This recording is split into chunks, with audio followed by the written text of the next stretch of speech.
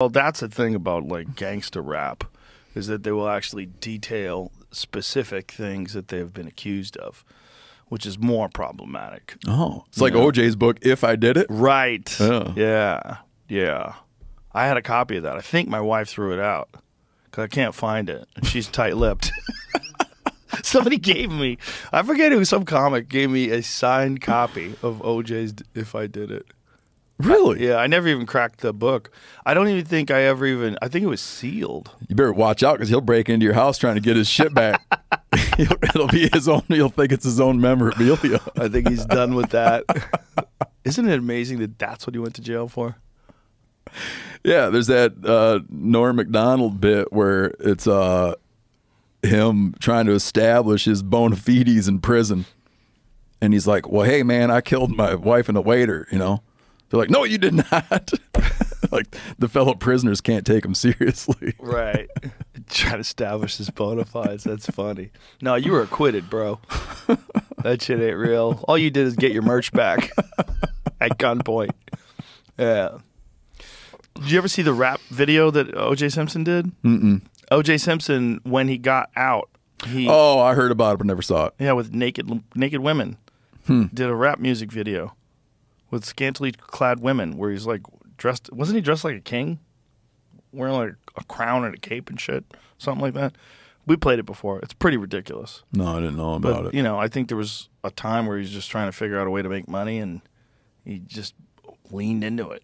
Dude, that big ESPN documentary was phenomenal, man. On him? Yeah. I never saw it. Really? No. Made in America? No, You I didn't never watch saw that? it. No. Dude, that documentary, my God, it's good. It's long. It's a real commitment. That documentary starts out talking about like LA, okay, the layout of LA and the different neighborhoods and where the sports stadium is located. And you're like, how in the world are these people going to bring this home? An OJ documentary. And holy shit, do they?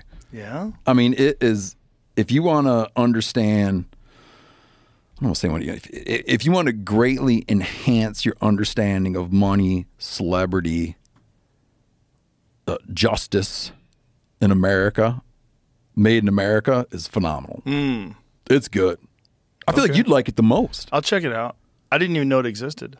Oh, yeah, it's unbelievable. Yeah, I never heard of it. It's unbelievable. And I'm sitting there thinking, man, these guys are losing a lot of viewers right now when it began, because I thought people are like, I want the part about the blood. There it is. Yeah. Best documentary feature. OJ Made in America. Can you remember where you were when they read the verdict? Oh, yeah.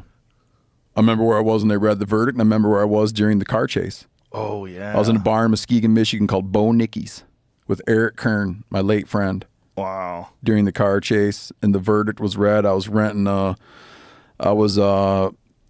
home in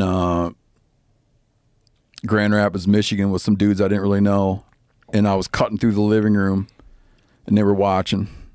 I was probably going out to some other bar. I was at a bar too. I was at Boston Comedy. It was a comedy club in the Village. We had heard about it, and we're like, "What the fuck is going on?" O.J. Simpson is in a car chase with the cops. And Made in America, they talked to some of the jurors. And the jurors like, it was never about whether he did it. It wasn't for me. Yeah.